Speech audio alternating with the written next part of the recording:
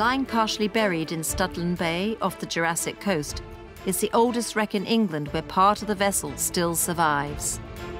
I'm Tom Cousins, I'm a maritime archaeologist at Mortar University, and I'm also the licensee of 3 protected wrecks just out here. We've got the Studland Bay, the Swash Channel, and our latest one is the 13th century Mortar wreck. So we've known for years that there's been something here, and we've always been told it's just a big pile of stones. We had a bit of time left at another project working on the other protected wrecks in the area. We decided to check it out. We came across a big pile of stones, but then when we looked beyond it, we started seeing all of these mortars, like mortar and pestles, made out of Purbeck marble. And they're a specific type of grinding for grinding up all your food. And about 2/3 of all the mortars found in the UK were made and carved here in Purbeck. So it's a huge export for the area, massive import, one of the most important tools in every medieval kitchen. So we have those, and that's how the wreck got its name, because we have over 30 just on the surface when we first dived it. And then we started seeing timbers, clinker timbers that show this is a really old significant wreck. Those timbers from the wreck, from Irish forests, date from about 1240 to 1270. And one of the things, although it's an Irish forest, it's from the same timber from Salisbury Cathedral. So they would have cut down the trees to Salisbury Cathedral. Some of them went into the cathedral and some of them went into building a ship.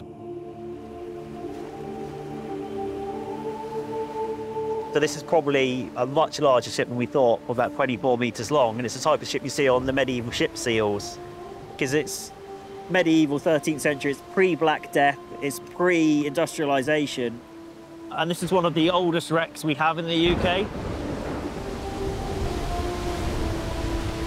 And when we returned the next year to excavate, that's when we started finding things like the grave slabs, and they are immaculate. You can still see the chisel marks on them for the day. And they were like they were carved yesterday, but they are 800 years old.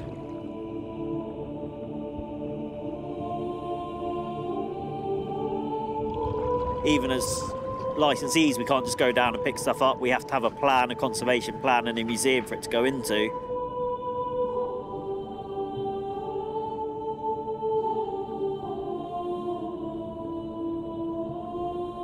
Any work on this site has to be done for the benefit of the country and the world, the wider world, but it has to be done for the benefit. It can't just be for, I want something on a mantelpiece.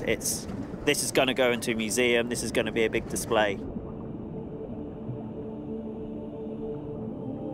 Because this is carrying a cargo of stone, used to build all the abbeys, all the religious buildings, cathedrals. Westminster Abbey, for example, is being built heavily out of Purbeck marble. Canterbury Cathedral's got a lot of Purbeck stone in there. So this stone is massive medieval industry, and this is the only evidence we've really got between the quarry and it appearing in the monasteries and in the cathedrals. It's always been a bit of a, well, what happened between the two?